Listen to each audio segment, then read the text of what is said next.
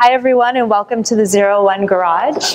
I'm Jaime Austin, the Curator and Director of Programs here at 01, and we're really excited to be with you tonight to mark the launch, the official launch, I guess, of the American Arts Incubator. This is a program at 01 that we've been thinking about for about a year and a half now, and this is really our first official launch. We get to introduce the inaugural American Arts Incubator artists and also kind of open up the conversation to our community, which includes all of you. So I hope you think of your questions. The format for tonight, I'm going to introduce our panelists. There'll be kind of a open roundtable style discussion. We'll open it up for questions and answers and have quite a good period where we can go back and forth. And then at the end of the event, we'll be introducing the four artists, and we'll have a little bit more time for networking and discussion that way.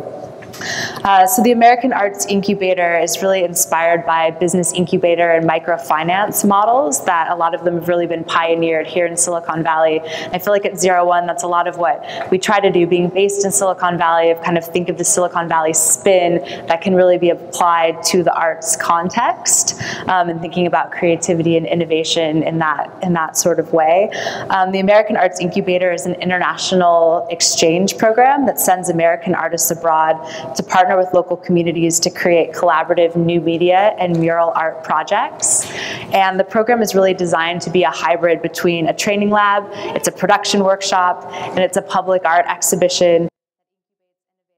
It's focused on using art to stimulate dialogue and promote cross-cultural exchange. So, there's a lot of these business incubator models. Think of Y Combinator, but this is the arts, and we're kind of sending it abroad to test out these new and innovative ways that artists are creating work and bringing that to communities that'll be focused on specific social issues that have been identified in each country where this program is taking place.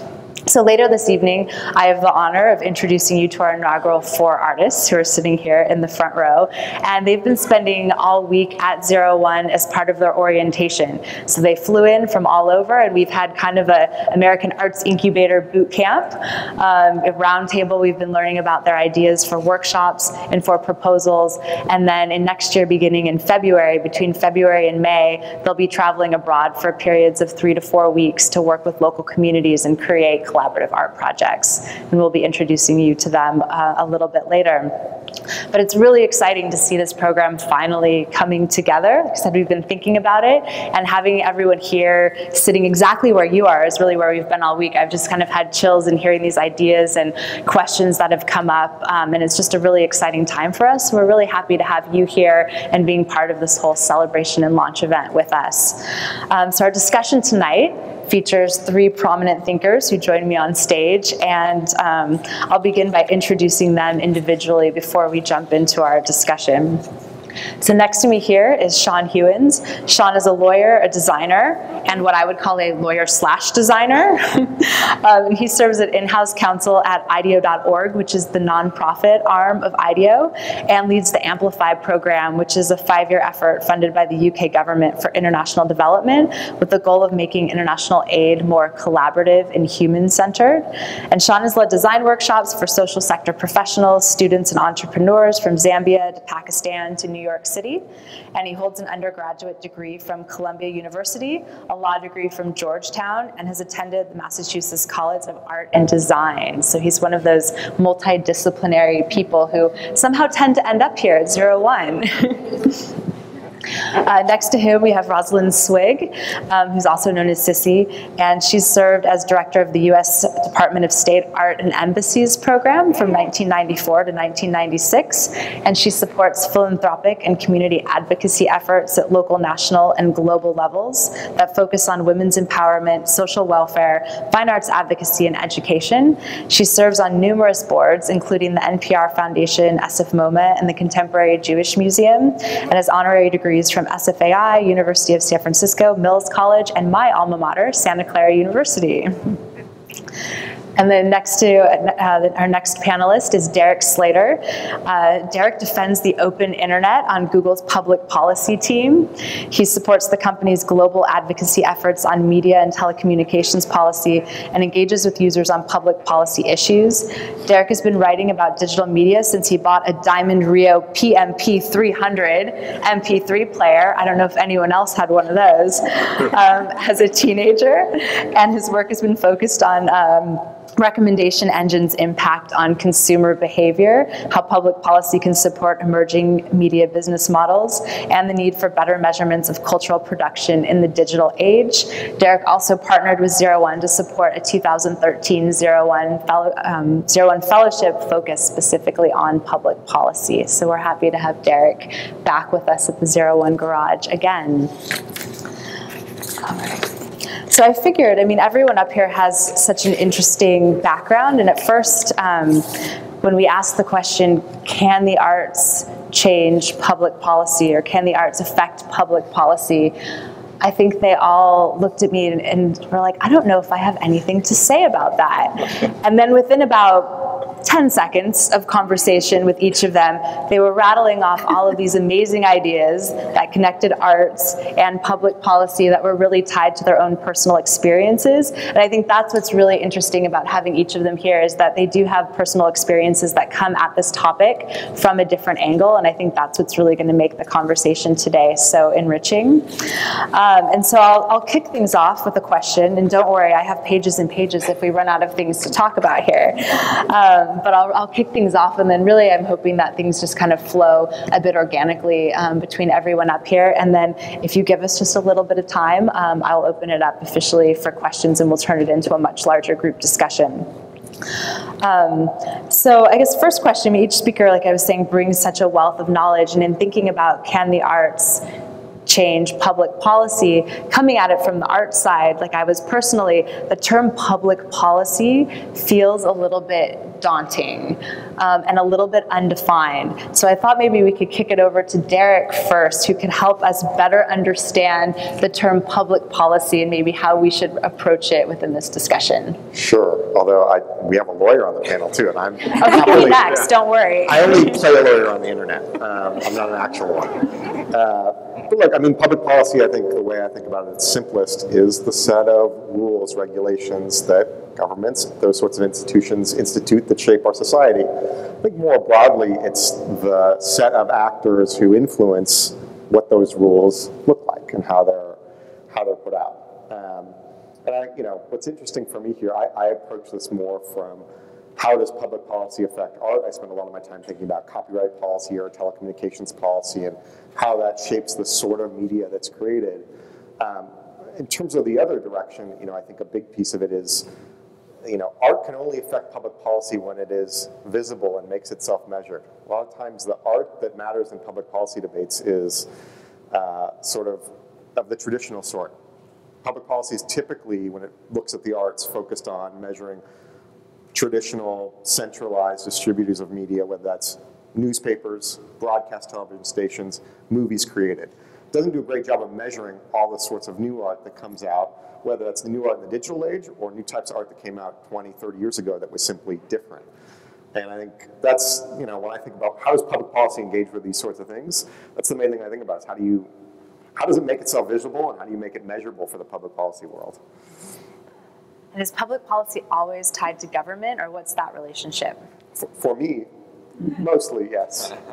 I mean, it depends on how big you want to draw the circle, right? I think in terms of what constitutes public policy, there's clearly like hard law, like the nut of copyright policy. Copyright law says this. You get, an artist gets rights to this for this amount of time. It's also the softer side of it, which I think is part of what we're talking about here, part of what this program is about, which is how can governments facilitate cultural understanding? That's public policy too, even though it's not hard law. It's a bit softer.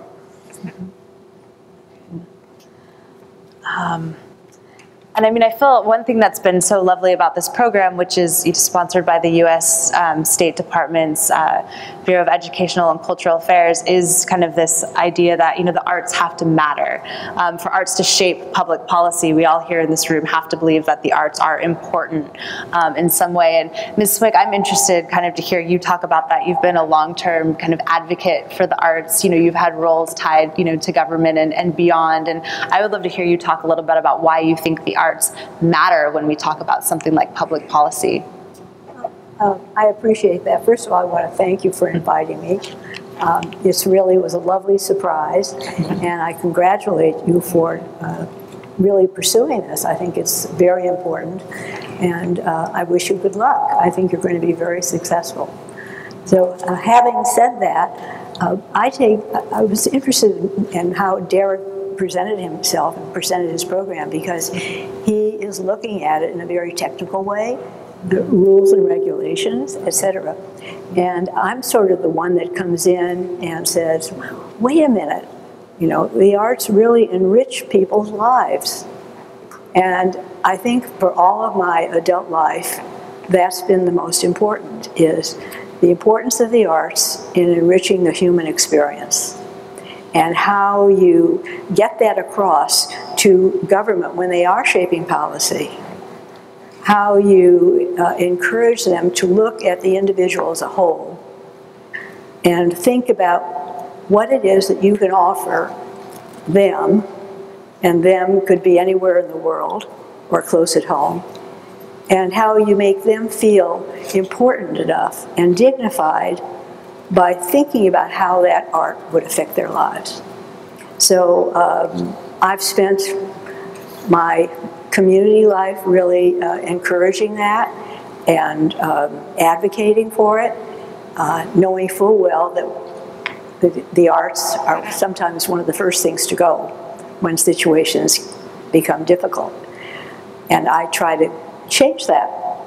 And I feel fortunate there are enough people in the world that can agree with that. So I believe today that the arts really are looked upon in a very positive way as far as helping to enrich the policy.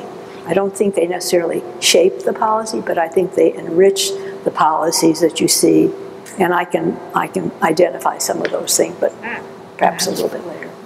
I think that's interesting what you said about arts, kind of sometimes being the first thing to go. But I also feel like, that's maybe the arts might be the first thing to go, but then in thinking about the role of the artists are often the first ones there on the ground. And, what a lot of the American Arts Incubator program is about is sending the artists abroad to work with the communities around a specific social issue, hoping that they'll bring kind of new and innovative thinking around that. And that ties a bit to what, Sean, you've been working on, and you have a lot of experience using human-centered design to address social issues abroad. And I was wondering if you talk about how you feel kind of the arts and design can innovate when it comes to social issues beyond, maybe other more traditional methods. Yeah, I mean, at its simplest, I've been working on a program for the last couple of years funded by the British government, and trying to think how the policy decisions that the British government makes related to international aid can be better informed by the communities. And so if you look at, as a design firm, you think to yourself sort of what applicability might design have for finding new solutions that are going to improve lives for people living in poverty in, say, a country like Tanzania. And I think as human-centered designers, what's really important for us is engaging in conversations with local communities. And so lots of times from a policy perspective, the British government, it's making decisions in the sort of realm of tens of millions of pounds sitting in London that will have sort of impact on the lives of the poor throughout the developing world. And so a lot of what we're trying to do is how do you sort of use design to sort of engage local communities in a conversation at the very start of this process. So what are sort of little ideas or input from communities in rural Tanzania what's a good idea that emerges from that community, and how could we be sort of using design and sort of making and an approach to prototyping to sort of find ideas that seem to work at a really small level and then sort of scale it sort of back up. So I think at its simplest, like we're using the arts and specifically sort of design to sort of engage local communities in the conversation around sort of solutions in a way that hopefully then sort of impacts policy sort of way up in London. Can you maybe give a brief example of that? Sure. So thinking, I mean, hopefully this is a good example, is we did a design project recently looking at safety for women living in urban slums in the developing world. And there's a lot of excitement. We spent a lot of time in India, and DFID, the organization, the client, had just spent a lot of money funding a smartphone app. Which was basically going to allow sort of women anywhere either to sort of hit a panic button and or look at a map and identify sort of unsafe neighborhoods. So my design team spent a lot of time sort of in Delhi and in sort of other places in India, sort of talking to a lot of low-income women in various communities. And what we discovered was that none of the low-income women that we met had a smartphone. And it was this sort of startling disconnect that seemed pretty obvious if you'd spent just a little bit of time talking to the community. And I think even more so as you got sort of more into the nuance of it all, like mapping and ideas of sort of mapping apps and using a smartphone to sort of navigate through safe or unsafe areas of the city. In fact, sort of the way that many folks in these communities sort of thought about maps and thought about sort of how information was transferred, there was just no way they were going to sort of look at a smartphone and sort of use it to sort of navigate from safe to unsafe areas. And so I think that by sort of engaging in dialogue early in our design process, we're able to sort of come up with solutions that were much more sort of tailored to how the communities sort of actually would use sort of information exchange. There's no denying that they all had cell phones, but they were sort of simple feature phones. And so how did you sort of take an idea that made sense, but based upon sort of input from the community at an early stage in the process, sort of change the types of programs that the British government was funding at sort of the high level. So, And I think, I mean, one thing you touched on is kind of some of the problematics that come from design, sometimes going kind of from the top down. But I think even in this connection between arts and policy, there's also problematics involved in that. And I'm curious to each of you, what do you think is the most problematic thing between arts and policy? Talk at once. Well, for me, the most problematic might be really implementing what you would like to do. And I'm talking globally, that if you have an art program, who is presenting that art program? Who are you talking to from that particular country? Are you asking them, or are you telling them what you're going to be doing? I think that more and more the idea of listening to the people who you're serving is really a key, because it shows respect. It shows that you understand or want to understand the culture, and you're interested in what they have to say because they're going to be your partner. And so I think that's probably, I would say, with government programs that might have, you know, very good intention, that many times they're inserted, they're imposed, and the expectation of the government is way above what the opportunity is for the individual communities, because they haven't taken the time to really brainstorm with them. And so that would be a complication that I would see. Mm-hmm. Yeah. But it's easily resolved. There you go. Great, we have solutions. No, that's perfect. No, it's easily resolved when you dignify the individual. It's easily resolved when you go into a community of women who are at a very, very low level of resources, and you don't take the time to ask them what their feelings are, what they would like to see, what is their capacity, and that way build a relationship and a partnership. And there's chapter and verse on that. This is not original. To build off that a little bit, another project that we're working on now is around early childhood development and helping parents in East Africa raise healthy and strong children. And we've been doing a project where we're trying to look at ways the sort of core to our collaborative process takes place on a website. And if you look at trying to engage the voices of folks in rural Tanzania, most of them don't have access to the internet in the way that we do, right? We're trying to extend to get their voices into this collaborative design process using local community radio stations in Tanzania. But what's interesting is a lot of other sort of NGOs or government programs have sort of used community radio stations to sort of push behavior change campaigns out there. Like, you should breastfeed your kids, here's why it's good. Here's why you should, do this or do that. And we sort of flipped that a little bit as we were using community radio essentially to sort of have a prompt that was like, hey, who are the role models for your kids, right? Who do you want your kids to be when they grow up? And sort of flipping it around to sort of engage people in sort of this dialogue around sort of, hey, what are the challenges that you face as parents on a day-to-day basis? And so just that sort of slightly empowering to sort of shift a little bit is like not using these engagement strategies to sort of tell a community what they should be doing, instead of sort of asking them or engaging them in the conversation at an earlier process, we saw had a sort of really empowering effect in sort of a way that we weren't. We were actually mostly just trying to get information out of them so we could figure out, so hey, what are the designs that might work? But actually just the act of engaging them in that dialogue also seemed to have sort of some really positive effects, which was interesting. That makes sense. And I know, something that's come up before is, shaping public policy takes a lot of time.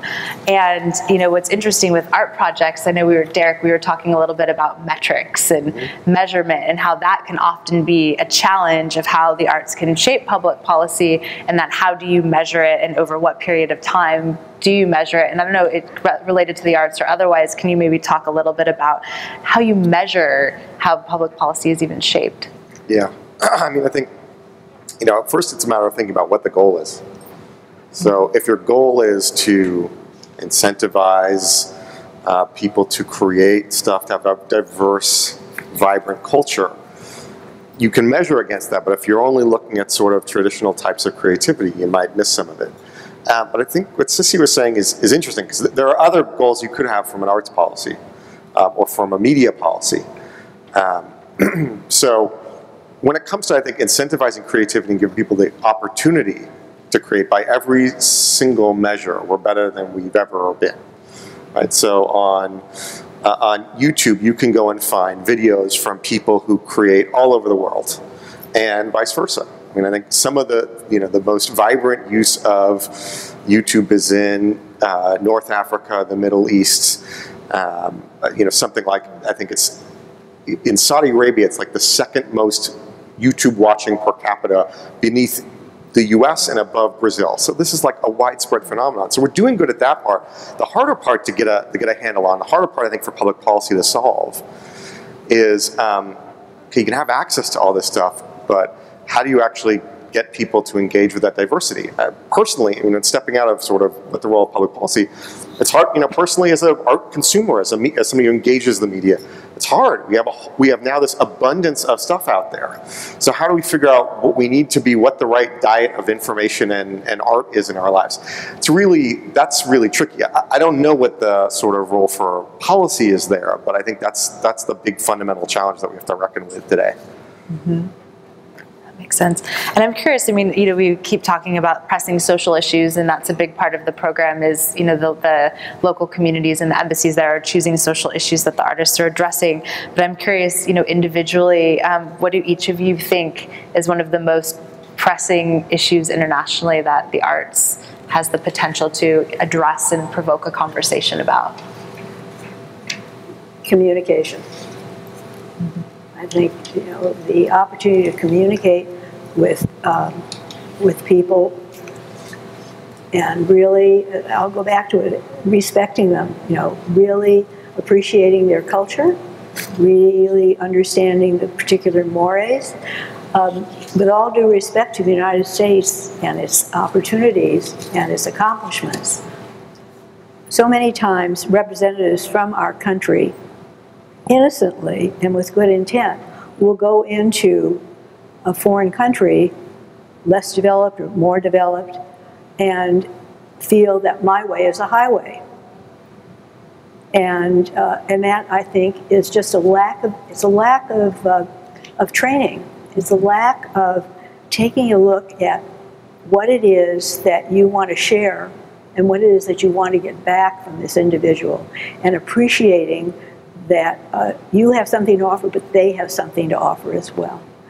And you know, there are lots of programs today, particularly with younger people, with teenagers and post-teenage, sending them abroad before they go to college, for instance, and immersing them in a family in a less developed country. But the total idea of having that individual come back and be prepared to go to college, understanding that there's somebody else out there that has good ideas, there's somebody else out there that has a wonderful cultural background. There's somebody out there that they can learn from.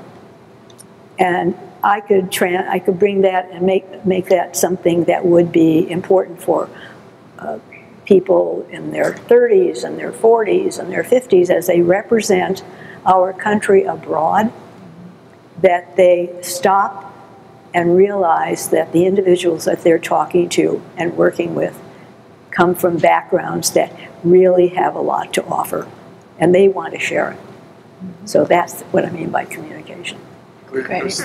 Thinking just to sort of maybe a prompt or a little, I would like to hear what you'd say is like the idea of sort of not bringing sort of an American sort of, you know, sense of like the my way or the highway. But I was thinking back to the challenge that we did in India with safety and security for women, and one of the sort of issues that I found to be most sort of challenging that I came up against as a designer was around issues of like gender norms and sort of a lot of sort of violence against women in a place like India coming from just sort of a lack of sort of equality for men and women in so many different ways in that country. And when you get an issue like that where it's like I try not to be like my way or the highway, but I also sometimes have trouble understanding sort of a gender, you know, a norm there that I see as sort of, so it's sometimes trying to balance, of course I want to be culturally sensitive, but also a sense of like, I see that this is, I don't know, again, in my American sense of things, like the gender inequality that's happening here is kind of not right. And so I just think it's really interesting. I think sometimes it's easy to make that call, and then other times it's like balancing sensitivity with like, gosh, like this place maybe could be a little better in certain ways. And I don't know. That's your learning experience.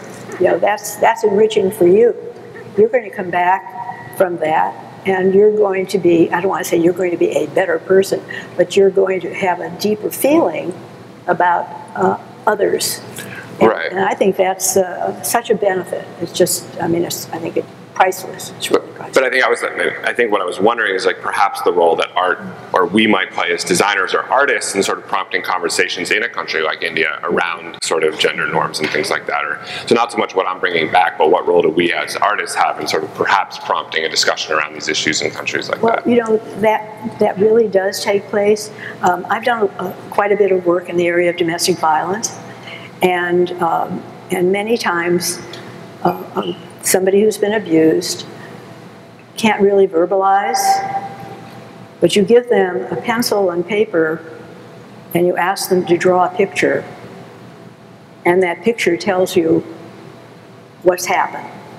And it's it's an amazing way of expression, and really allowing the woman to feel comfortable about what she's doing because she can't do it verbally. I think that does kind of speak to the universality of the arts, whether it's the visual arts where we tend to focus, but also, you know, music and film, you know, is that it is more of a universal language. And I think one thing that's interesting with sending the artists to these different locations is that in some ways they have more license. They can kind of walk in and say, but I'm an artist, and they're expected to have 50 crazy ideas, you know, and so some ways they're able to address some of these issues, you know, head on, kind of under that umbrella, whereas maybe more of an official diplomacy or business, you know, umbrella makes it a little bit less appropriate to bring up and investigate some of those same issues, which I think is something that's interesting because one of our countries in Papua New Guinea, we are looking at women's empowerment because it's, you know, typically one of the most dangerous countries for women if you look at a lot of the statistics out there. So these are the types of conversations certainly that will be had. So yeah, thank you. And Derek, you're not off the hook yet? Well, I think piggybacking on a little bit of that,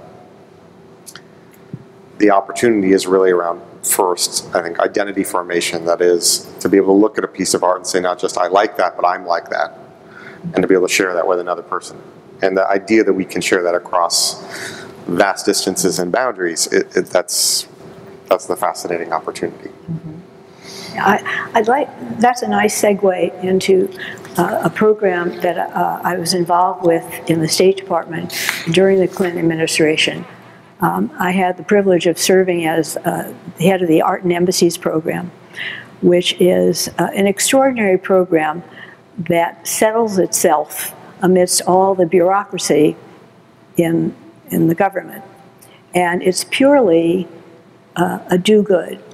And what it is that our country respects art and our artists and art.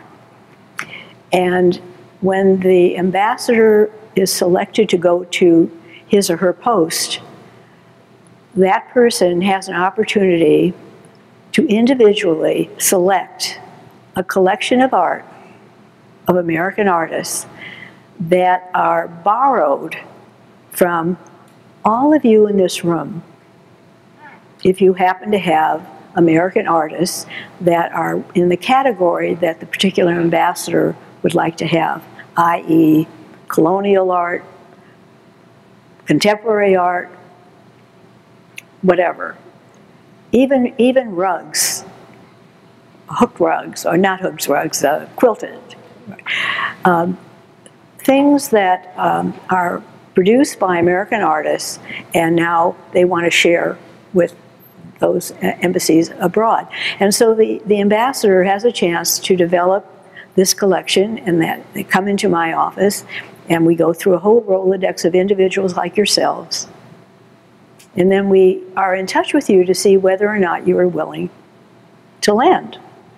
And when you're willing to lend for at least 3 years, which is the term of the ambassador. And of course, that term can be extended.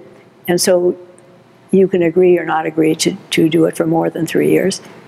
But that artwork, which is beautifully brought together, created the same way as a museum collection and sent off to the post, is in the residence of the ambassador, not in the offices, but in the residence, because that's where all the official events take place. And so when the ambassador is entertaining, he or she is supposed to understand, they're supposed to know all about the particular artist that they have, so that they can go piece by piece and talk about the art and show how important it is for America to honor its artists and the art that they produce. And I think that's communicating at another level. And then, of course, they have an opportunity to print up a brochure, which in the thousands, and they can distribute them. So they leave in place your name with your artwork photographed, and a story, and then an experience that the ambassador had with this art collection. So I think that's an extraordinary program that is ongoing today and really cherished, and a wonderful example of how we respect other countries. Interesting. And kind of tied to that, that idea of collaboration. I mean, artists have been kind of addressing social issues and tied to policy really since the beginning of time. But one thing that I think is kind of interesting at this moment is the pervasiveness of technology. And I'm curious what you see as some of the, kind of challenges, but also possibilities tied to that pervasiveness of technology throughout the world. Yeah, I mean, we bring it back, it's sort of, the challenge we used to have was getting people the resources to be able to create, disseminate, access art, media, and so on. It's not that challenge has gone away, but we've sort of getting the pieces together to create a world of abundance. It's a matter of distributing that evenly, but even when we do that, the question of how do you manage all that abundant input and figure out what you want to engage with and how you continue to engage with the diversity of people, or the right things for you, and get that right diet. I think that's going to continue to be a key question going forward. I mean, I think for me, sometimes I think about issues of like bandwidth and access to the internet. I just spent a couple weeks in China and sort of seeing how fast and cheap broadband and access on your smartphone is to the internet there, and the way that it's sort of changed sort of like everything. If you walk around a city like Beijing or Shanghai, and how glued people are to their smartphones, but then sort of contrasting that with places in I keep talking about it, but say rural Tanzania, where like there's some simple feature phones out there. There's very little internet. When you do have access to the internet, it's slow, and like not that many people have it, and just sort of the difference, increasing sort of, I guess, divide between the sort of the haves and the have-nots related to sort of broadband access and fast internet.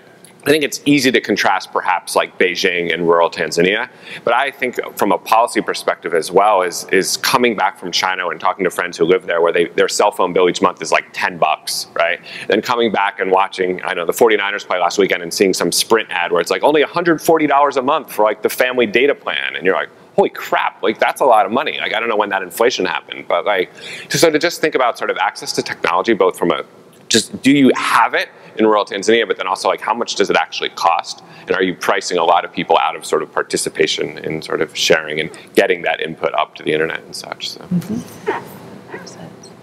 What about the maintenance?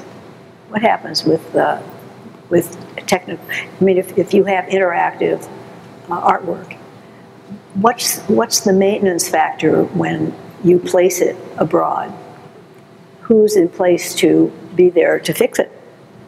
And I think that ties a lot to the question of sustainability, which is something we've been talking about. Whereas if an artist creates an art project, because with this program they'll be creating new work while abroad, and then they leave after that 3 to 4 week period, how is it sustained? Is it by the community? Is it by an arts partner who's in that same location? Is it designed to deteriorate purposefully over time? I mean, certainly, tied, especially to things like digital and new media. I mean, that is a big question. Well, I just wonder if there was a push to really have a lot of interactive artwork abroad, the opportunity of the artists going into the schools and doing a class, a training class, so that you're actually training, whether they're college or high school students, to fix that. So what are you doing? You're not only involving them in the art, but you're giving them the opportunity to create a trade, to create a job experience that could really motivate them going forward. And I think you've hit on that element of empowering, and how can you empower these communities where the art goes into, and certainly that's part of what we're trying to do with the American Arts Incubator, and that the artists are going and leading workshops to actually teach new skills to local artists in those communities, so that hopefully they are the ones that can take over some of these projects and gain skills that'll have them kind of extend and live over time. I was telling, I don't know whether it was Sean or Derek, that in Israel today, in Jerusalem, there's a program that's called the American Academy in Jerusalem. And it's very similar to what you're doing here. And it can be 4 weeks, it could be 6 months. And the artists come over in residence, they're in Jerusalem. And rather than being in a studio just doing their own artwork by themselves, they must interact with the community. They must work with the community, a group of wherever their neighborhood is, to make sure that they're involved, and both are involved with each other. And it's been a wonderful experience. It's a fairly new program. I think it's only in its 2nd or 3rd year. And they also take 4, I think there are 4 artists that go at a time. And it's worthwhile going online to maybe check that out. But the idea, once again, is not to isolate the artists, but to have them involved in what's going on there. And speaking of inviting and including community, I'd like to open it up for some questions from the audience as well. We do have if I could have we do have a microphone, I don't know who's running, that we can pass around. We would appreciate it if you do stand, maybe say your name, introduce yourself, and ask a question. It can be in general to the entire panel, or it can be directed specifically to one of the panelists. Harry?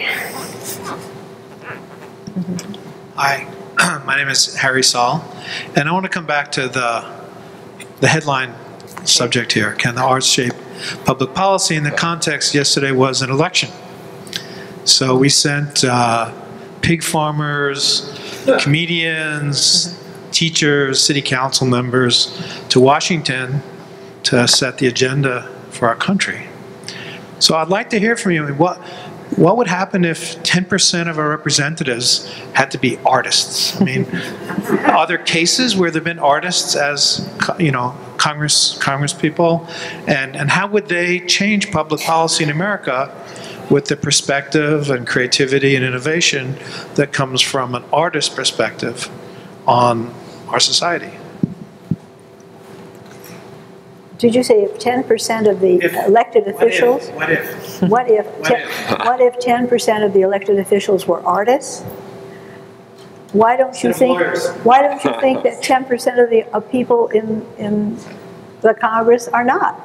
We don't know that. We don't know what the sidebar is, what the off the grid interest is of that particular individual. I remember years ago talking to physicians, and these physicians, they were terrific artists, or they were working with sculpture, they were doing craft, and I mean that was their pleasure and their passion. And so I wouldn't underestimate. Well, take Dianne Feinstein. I don't know, you all know Dianne Feinstein. She is a wonderful artist. She does beautiful, meticulous drawings that she's very modest about, but very proud of. And they're lovely. So anyhow, it's there's I think you should investigate a little bit. Oh, go ahead, Sean. Yeah, no, I mean, I think one prompt I might have a perspective of sort of having spent first part of a career in corporate law firms with a lot of very intelligent people that's self-defined as like not creative, right? And like I'm making an assumption that if in Washington or Sacramento there's a lot of lawyers, perhaps a decent number of folks who are very intelligent and very ambitious, but also sort of self-defined as like not creative. And I think one thing that artists can do is sort of bring this sort of spirit of sort of thinking outside the box and brainstorming and fill in whatever sort of word like that you want, but sort of that almost creative confidence to like sort of get outside that sort of logical thinking and be like, hey, let's try something new. Let's all just get in a room and try some crazy, throw some crazy crap at the wall and like see what sticks. And so I don't know, maybe more artists would be more sort of creative confidence in I also think tying back to Silicon Valley, I mean, I find in general, if you talk to a hacker or a coder, they all think of themselves as artists, in some way, and having that same thought process, which a lot of it is kind of thinking outside the box and poking at things, tearing them down to rebuild them. And so I think that's also shaped a lot of the innovation here in Silicon Valley, build which great is interesting. Legos. When I think about art shaping public policy, I think historically as well, and I think that in the past, in the early 20th century, art was used as a propaganda tool in many countries, and there was a great deal of censorship with it as well. So going forward right now, there are artists now who are outside the there's Banksy or other types of artists like that, or it could be critical of the regime or politically threatening. When it's intentionally controlled by government, art has been used to be the tool of the ruling class. So how do we view this under your lens? I'd say that's a bad thing. No, I'm sorry, to be a little bit more serious. I think that's a fundamental challenge in media policy is the role of public media, in that first and foremost, we'd like to have everybody have the means to create, to disseminate their works, to have their voice heard. But there are certain things that we want everybody to have some sort of shared culture around. That's part of what it is to be a national polity. I think that's something, particularly in this country, we continue to struggle with. What's the role of public media? In part because I think we worry a lot about either those negative slippery slopes, or we just sort of have lost confidence in the ability of public media to be efficient, effective, to not just waste money because, you know, there's low expectations there. I think that's a huge challenge, which isn't shared necessarily in other parts of the world. Well, I think the United States does a very good job of using art as propaganda, and I'm saying that in a positive way. You're probably familiar with the USAID, and even though the USAID sometimes gets shrunk because of whatever the economy is, it's a very strong program, and it has allowed symphonies to go abroad, it's allowed dancers to go abroad, it's allowed the visual artists to go abroad, literary conferences to take place, and so on and so on. All of those are very positive propaganda in that they show how much we value those particular disciplines. And I don't know how many of you know Tiffany Schlein. Tiffany is a wonderful young filmmaker, and she has caught the attention of the US government with some of her films because they're very broad and they're all global. They all are involved with you and me, connectedness. I mean, she's had quite a number of them. So what is it, when her film is shown abroad, it's connecting us to those particular countries and those individuals that we want to create relationships with. And so we're using the arts to create those relationships. And with all the various disciplines that I just mentioned, that reinforces how important we feel the arts are. So I see that as a very positive thing. I'll tell you one, if you don't mind. I don't know how many of you have seen the Ai Weiwei exhibit at Alcatraz. Has anybody here seen it? Okay. So, when you think about that, this exhibit, for the most part, are Legos or paint on the floor that reference political prisoners around the world that are imprisoned by particular countries. Okay, that's all right. Here Ai Weiwei's in prison. He can't really move anywhere. But here we have it at Alcatraz. Well, Alcatraz is a U.S. property. It's a federal park. So by doing that, we are condoning what Ai Weiwei is doing in showing that we acknowledge the fact that here are these individuals who have been imprisoned because they have spoken out visually, or they have spoken out verbally.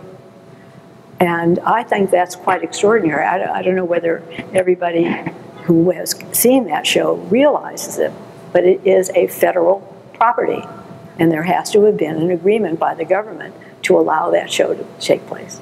Mm-hmm. But I think the Ai Weiwei and the at-large show at Alcatraz, I mean, it is a really interesting example of the connection of arts shaping public policy. And in that sense, it's almost, you know, Ai Weiwei using it to create international kind of awareness, you know, related to freedom of speech that isn't possible for him in China. So it's interesting that he's far more known internationally than in China, but clearly his projects are to affect international, you know, foreign and public policy. Yeah, absolutely. That's okay. I'm Sybil Kramer. I'm a parent volunteer at Los Altos High School, and I wanted to differentiate between how can art shape public policy with Ai Weiwei. Perhaps he influences public opinion, and then public opinion shapes policy or informs policy. But My question really is a little bit more, rather than public policy within a specific country, shaping the public perception or communication between two groups. And so we mentioned our program in the Middle East. I did hear Edward Teller speak at one time, and his feeling was the way to bring people with such different attitudes together was through cooperation and perhaps through art. I know there have been symphony orchestras formed between Palestinian and Israeli, and perhaps that's another art form, music, but also visual arts that could bring people together for a common purpose to express themselves through art and perhaps create a bridge of understanding or at least a connection somehow as at least one piece of the puzzle. Yeah. And have you experienced any of those kinds of connections? Yeah. Well, no, I mean, most people in this room know more about the great program that you guys are launching tonight, but I mean, I think that it itself is a sort of prime example, right, of like sort of the role that artists can play in sort of going to sort of a country and sort of doing an installation, but then also working with the local community. And I wrote down the production workshops. I think that's such a cool aspect of sort of this program. So I think, I mean, that's a little bit, that's not quite the sort of fine arts symphony part of it perhaps, but I love that idea of like, I don't know, so anyway, obvious, sorry. Yeah. Well, I know that underneath the political noise in Israel, there are those programs going on. And they're going on between Palestinians and the Israelis, and they're working. And they have to do with music, and they have to do with art, and they have to do with dance. And but you have to get under the political noise. I do know, I mean, there's another program, kind of a sister program, that's also being supported by the U.S. State Department called One Beat, and that's kind of the reverse of our program in that it's taking artists who are experts in their, musicians who are experts in their fields in different countries, and bringing them here to the United States, and then kind of creating a mashup of teams of 3 or 4 different musicians who might have, you know, an accordion player, a piano player, and a, you know, traditional opera singer, and they have to create music together, and then they're traveling through the U.S. and performing that as a way of creating these cultural connections. And there's some great videos online about that program. Yeah. Exactly. Another question? Come on. In the back, I see some hands. This question is not fully formed yet, but since there wasn't another question, I thought I'd take a dive in and attempt to ask it. So the question that comes up for me around this issue of can the arts shape public policy is, who gets to be an artist, and is that actually democratic? You know, in a country, even here, where there are so many economic barriers to making a living as an artist, or even questions of who gets to have their art be visible, I can see intersections with that, with some of the net neutrality questions that are coming up already, but also just the fact that art does happen in historically underserved and marginalized communities, but who cares? And is that art actually going to inform, you know, questions of, is public policy going to be responsive to that? Is, you know, the wider public going to be responsive to that? And are there ways that technology, that, you know, we as a community can actually do something to make art democratic? And I kind of wanted to maybe push the question of, yeah, what do we do about that? Just creating those connections, because Derek, you started to say there is such a diversity of art that exists, and we're getting more and more voices on the digital side of the digital divide, and that's great, but then how do we then actually engage, you know? what can we do? And how can we also just make art a more, how can we make ourselves or our societies and our communities more hospitable to artists, so those artists' voices can actually matter? Yeah, so that's a very kind of meandering question, but feel free to take it however you feel moved. There's a lot there. Think for a second. Well, look, I think in terms of what we can do to get one's own information diet in a good state. I mean, so one is, you can just say, yeah, every individual has to do that. Another way of looking at it is that it's part of what being part of a community like this is about. It's part of what I think programs like the one that's being launched here solves for. There are other pieces, this is my sort of technical brain working, but there are ways that we can actually decide to use tools or engineer our tools so that we're exposed to things that are not just, that wouldn't typically be in our line of sight. Very hard. I mean, like, I'm going to go home at the end of the day and I'm going to watch the shows I watch and the sports, and it's like anything else, a practice that has to be developed over time. I think on that piece of things, I think it's very hard for public policy to affect that. That is something that will have to be developed through social norms. And we can have platforms that help educate people about it and raise the profile of it, but it takes communities like this to actually develop those norms and build that sort of practice. I mean, yeah. Go ahead. No, please. I mean, I don't think I have as nuanced an answer to this, except to say from a technology perspective, like, I don't know what the easy answer is to that, but the fact that it's a heck of a lot easier now to connect rural Tanzania to this conversation. It's not easy, and it's going to take a sort of appropriate technology solution, but that just wasn't possible 50 years ago. So again, that all the issues of social justice and how do you sort of give a sort of low-income rural Tanzanian this social space and the social capital to sort of be an artist. But like, if that can be solved for them getting sort of their message out into the world and engaging in a wider audience, that technology is there in a way that it never was before. I don't know if we've solved how to actually implement that technology. It's not the easy answer, but it is an answer that wasn't there 50 years ago. So I'm a little optimistic, I suppose. And I think the technology is certainly a tremendous help. However, I think that grassroots organizing is still invaluable and necessary. That you have to go 1 person, 2 people, 4 people, 6 people, 8 people, 12 people, and get a common voice and be prepared to understand your reason for doing it, and then to be prepared to advocate for it. And that will sustain that program. The technology is wonderful, and it does spread it. But on the ground, to have people who together care and then continue to spread that caring, to me, is much more sustainable. All right, and thank you for your questions and your participation. Everyone will be around here tonight so we can continue this conversation individually.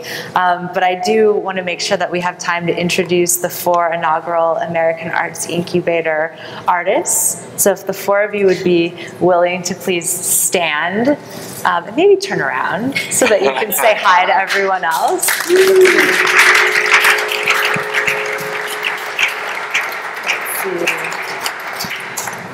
Closest to me here, we have Felipe Castelblanco. He'll be traveling to the Philippines to look at the environmental effects related to natural disasters. Next to him, we have Xiaowei Wang, who will be traveling to Mongolia to focus on environmental degradation due to urbanization. And then we have Kendal Henry, who will be traveling to Papua New Guinea to create and oversee projects related to women's empowerment. And we have David Burke, who is traveling to Laos to create a collaborative mural project focused on deforestation and environmental issues there. So let's give them another round of applause. Yeah, really each of these artists is a true trailblazer, and I do want to thank them for their willingness to be part of a new program here that's running out, because in addition to creating their own work, they're also going to be overseeing a microgrant program that's funding 4 projects that will be created by local artists from those communities over a 1-month period. So they're turning into artists and administrators and diplomats on our behalf. So it's a pretty big job that each of them are doing as they travel abroad. So thank you.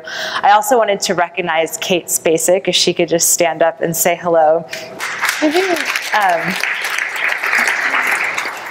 She's the 01 program coordinator who really is the heart and soul of this project and pulling all of the pieces together and making sure that it all runs smoothly, and has done a ton of work to bring this program together. So thank you for that. And now I would like to introduce Michelle Peregrine, who's program officer in the Cultural Programs Division at the U.S. Department of State.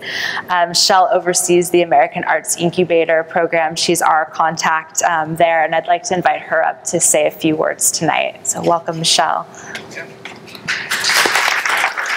Thank you, everyone. Good evening. Thank you, Jamie, for that introduction.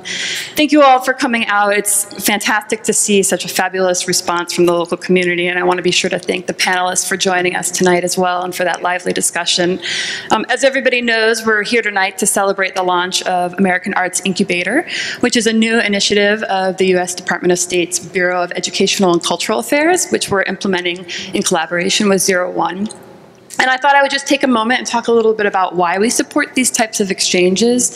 For one, we feel that arts exchanges are especially effective at connecting people, at fostering mutual understanding between people in the US and people abroad.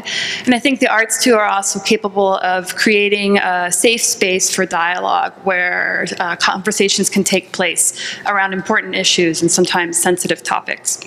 In addition to that, at least for us, we found that the arts are really effective at reaching underserved areas and new audiences that we may not otherwise be able to reach with more traditional diplomatic tools. So I'm really excited. It's a very exciting time in that we have this new program model that I think is really set up to achieve some of these purposes. And on that note, I'm also really excited to share the news that we've decided to renew our partnership with 01, and we will be continuing this program.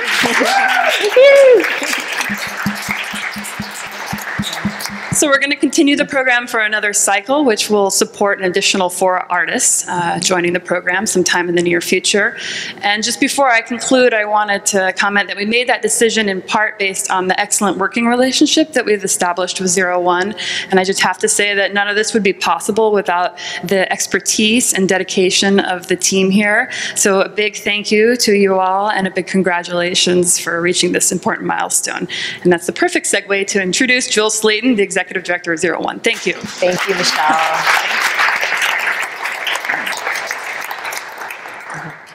Hi, all. Sometimes I think I have the best job in the world. So I would also like, first off, to thank our guests this evening for a fantastic program.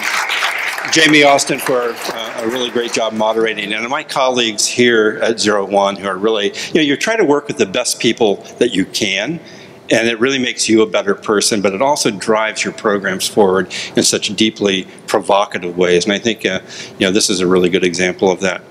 So do me a favor for a second. Close your eyes. Pick a place. And pick an issue, an intractable social issue in that place. Now, insert an artist. And watch the change. Watch the perspectives shift. The awarenesses change. The provocations happen. The challenges. The opening up of new ways of thinking. You can open your eyes. That's what 01 does. I like to think of this place as not just another presenting arts facility or program, but really as a discourse platform, as evidenced by the kind of discussion that we've had this evening. And what a terrific opportunity that we have.